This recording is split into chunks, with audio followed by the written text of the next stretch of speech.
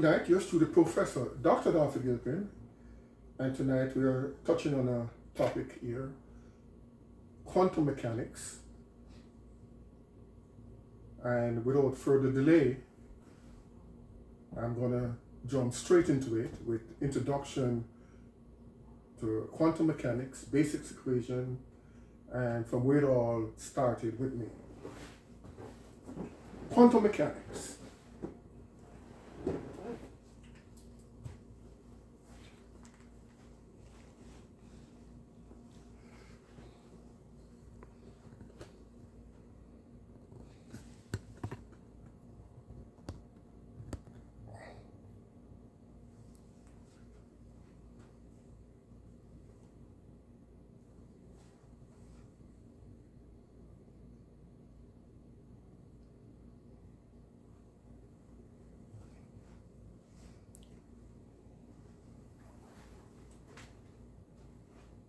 Now, quantum mechanics related mathematical equation was being solved by me since 1974-1975. And not the delay in 1973 whereby I had a whole year wasted. I would have been more advanced in quantum mechanics, but due to a change of policy in the schools, I lost 1 year of related calculus or pure mathematics, calculus, and other Cambridge science subject. I call it stunted growth, and it was a waste. Nevertheless, I came back in 1974 and did something that I should have done early on. This is analogous to an athlete preparing for a race, put out all his energy during training and being told that he's not going to run that race. After he has trained the whole year for running that race, he cannot run that race. Wasted energy, wasted time. But such was the case. This is now an intellectual athlete, not really exercising the physical, but the mind, and it was wasted. So I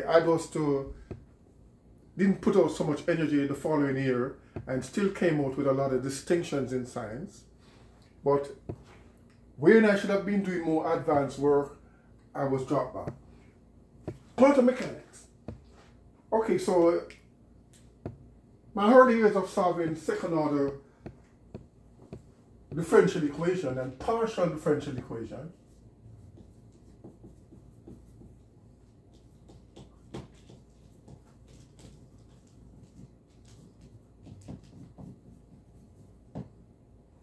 like I said, started off back during Cambridge advanced level.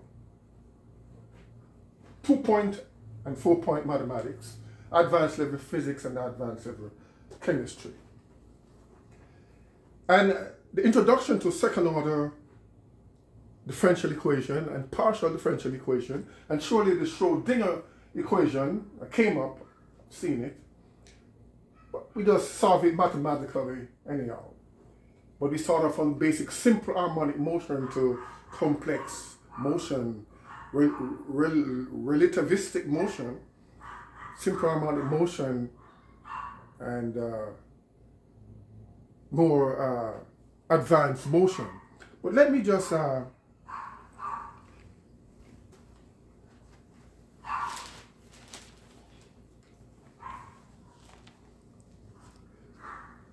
off here with the Schrodinger equation. Like I said, way back in 74, 75, 76, and then in science at City College doing chemistry, that was where you see the Schrodinger equation coming up, that pops up a lot. But we're looking at quantum mechanics, and let's give a definition of quantum mechanics here.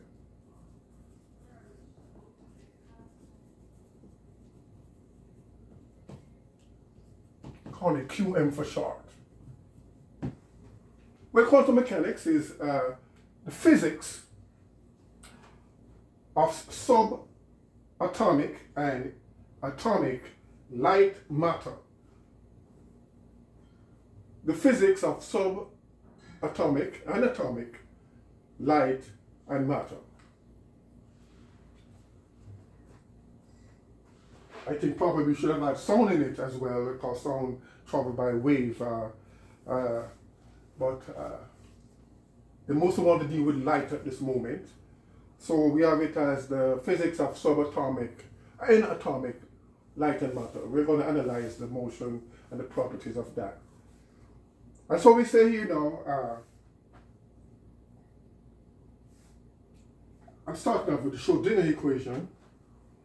And the Schrodinger equation in physics for a light wave electric field, and we call that now E of x and t. E, this is where I'm starting now, of x and t. But let's sort of define certain parameters here before we go into it. So we have E,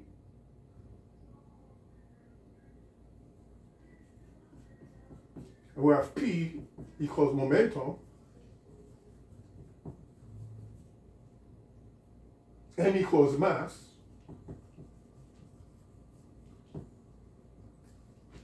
well, T is time. Sometimes we'll be doing time dependent, and sometimes we'll be looking at time independent properties, motions. And U equals potential energy.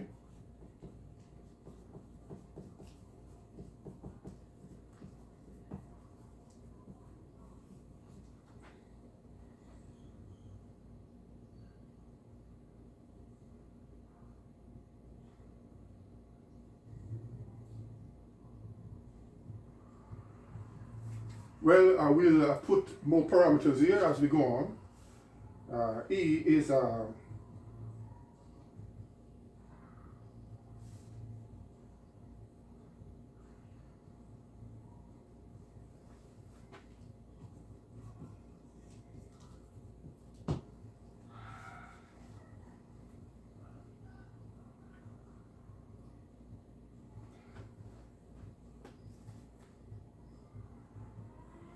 so we have E of x and t. And E of x and t obeys the relation now that partial square E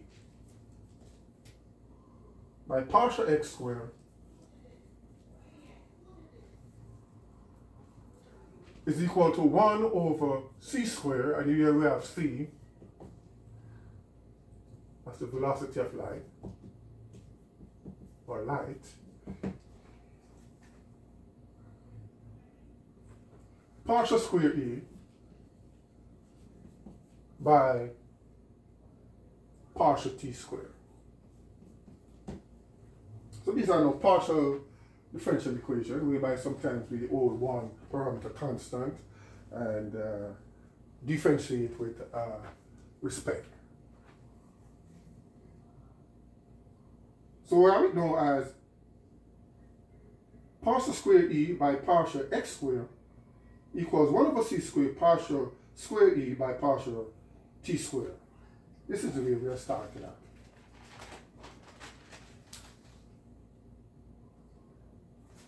So we have c equals velocity or speed of light. There's a difference between speed and velocity. Speed is a scalar quantity, whereas velocity is a vector quantity, or vector parameter.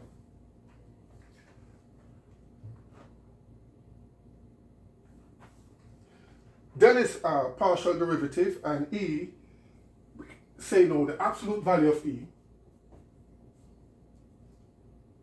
of x of t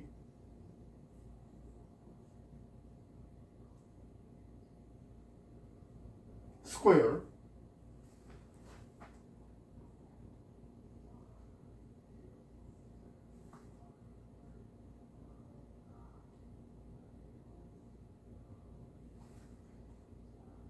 And this can be a probability density function.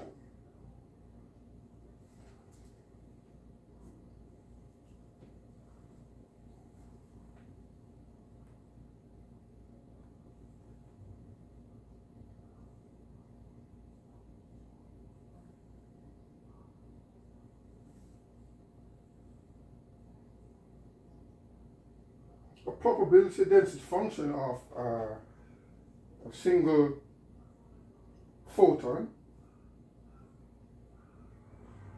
at a particular point in space. The probability density function of a single photon at a particular point in space. For example, on a viewing screen.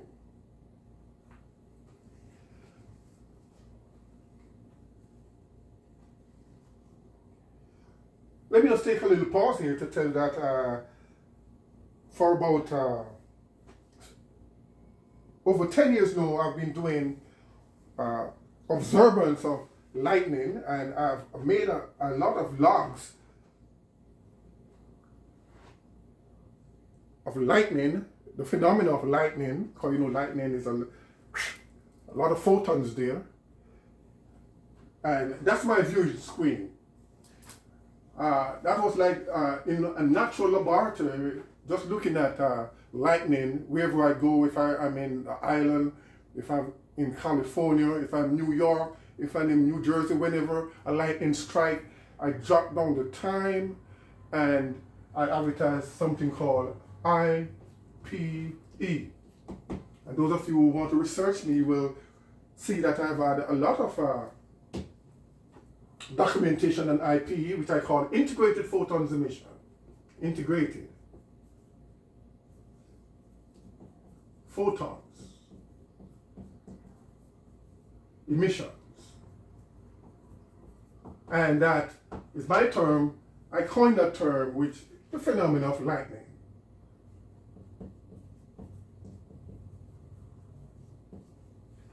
It's integrated, it's also discrete, so you could call it discrete and integrated photons emission. Discrete is when you differentiate and divide up this lightning into photons, and one particular photon, discrete, will be one photon. And when you see the whole mass of it, that's integration. I call it integrated photons emission. And there's a lot of documentation of me on this integrated photon emission. That's just an aside here. How we're dealing with quantum mechanics here, quantum physics.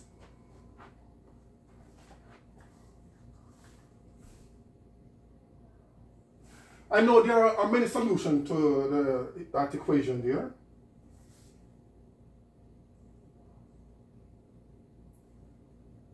And one of the solutions is E of x and t is equal to a sine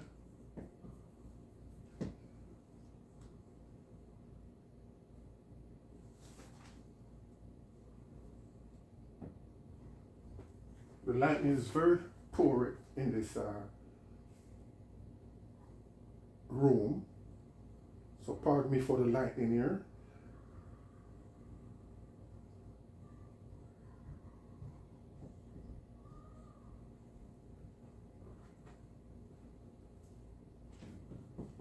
Minus omega t.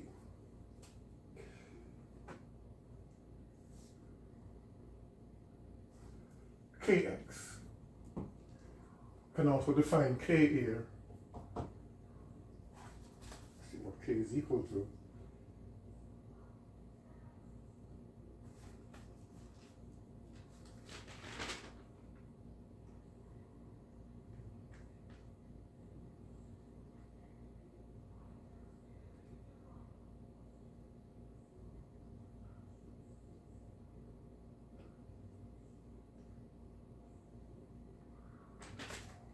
Okay, look at certain constant there already, but we'll come to give it a more precise definition relative to this equation, we have x of t equal to a sine k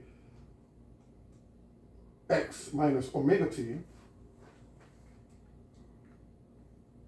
And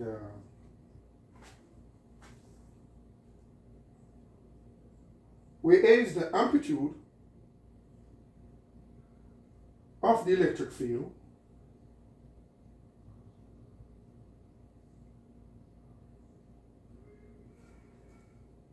A, amplitude of the electric field,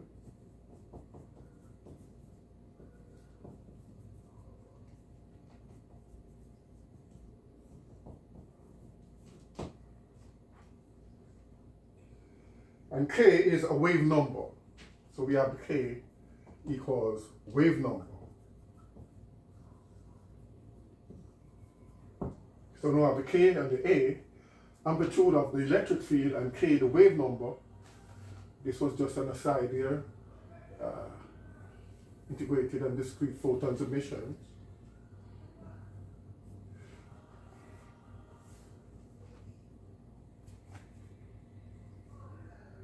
And omega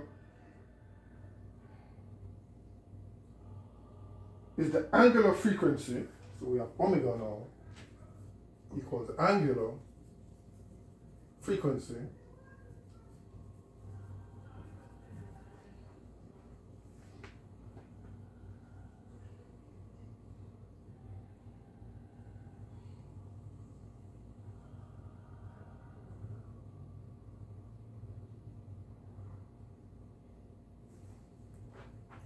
and so if you combine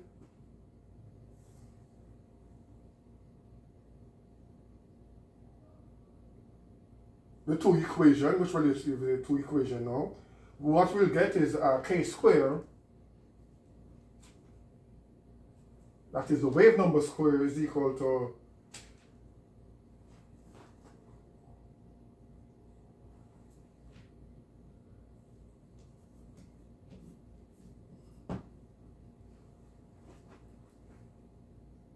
omega square over c square.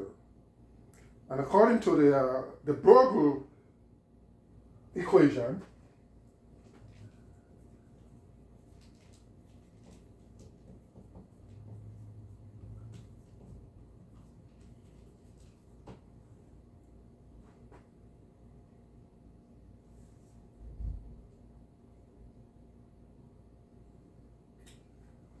we'll have know that we're sorry for the pole lightning here, that P, which is the momentum, is equal to mk, wave number, m, mass, and E equals h omega.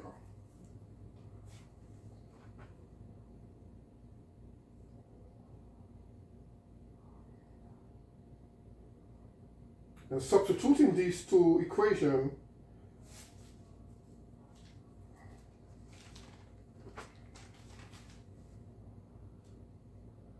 let's look at the h here, hk and h omega. Substituting these two equations here, we'll have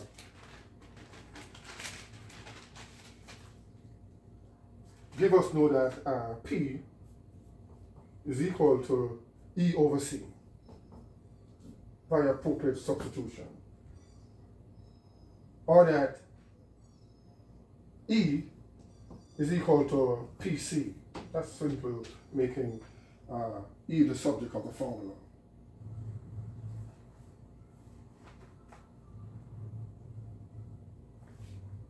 Now, if according to Einstein, general energy momentum equation,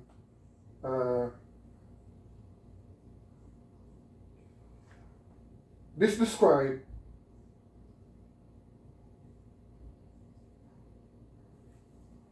particle with zero rest mass.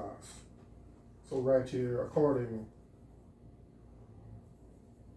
to Einstein,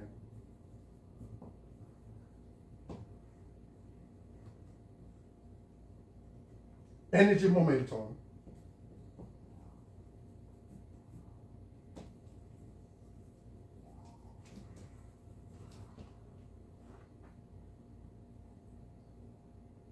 equation.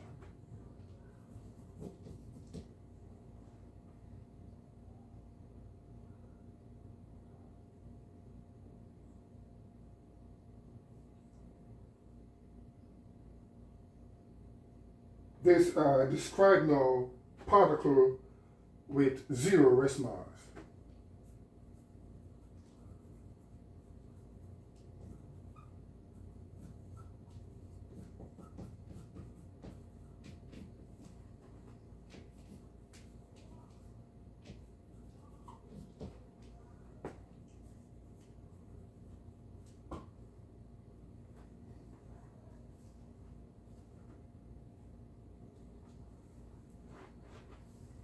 Excuse the very poor lighting here tonight, but let us do our very best with the poor lighting condition here. Now the energy of a non-relativistic particle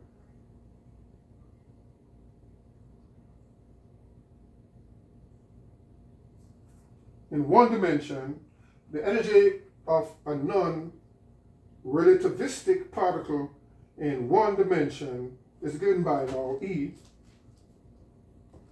equals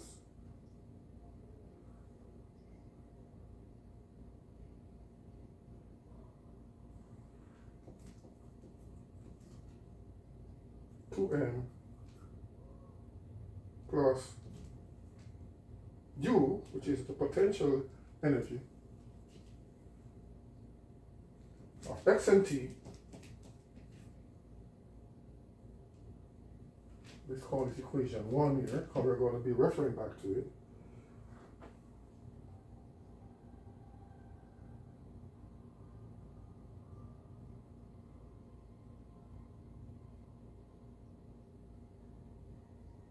And then the momentum m, or momentum mass is m, momentum p,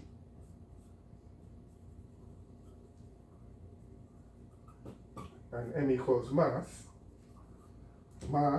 momentum, so it's p squared over 2m, potential energy, x of t, particle, and with respect to time.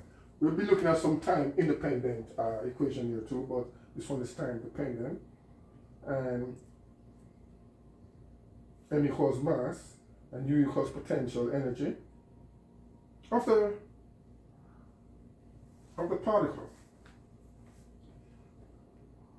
Now the time-dependent equation that goes also with this is the Schrodinger time-dependent equation.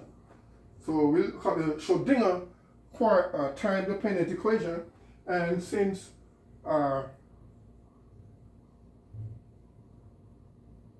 we want to focus on it, we're not going to put it at the bottom here. We're going to put it on a new piece of paper. But before we do that, we'll take a break. So we'll continue with the Schrodinger time-dependent equation.